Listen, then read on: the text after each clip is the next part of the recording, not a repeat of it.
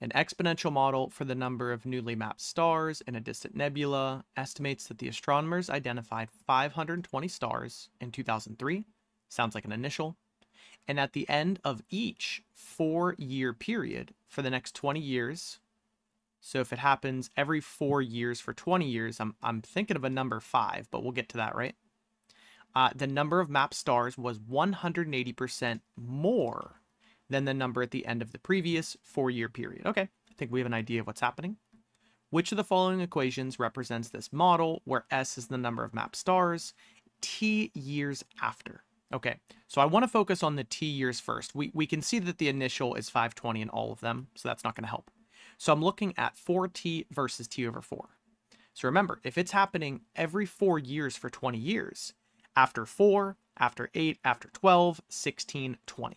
So that's where we got the 5 from. This 180% more should happen 5 times when T is 20. So if I plug in T as 20, I'm going to get this weird 80 in both of these, right? But over here, I'm going to get 5 and 5 because the increasing is happening 5 times. So we already know it's C or D. And then some people might be thinking it's C because I see the 180%. But we want to remember our binary percentage rule. If it's 180% of, then it's going to be 1.8. If it's ever 180% more than or increased by 180%, you have to add 1. It turns into 2.8, and it's going to be D here.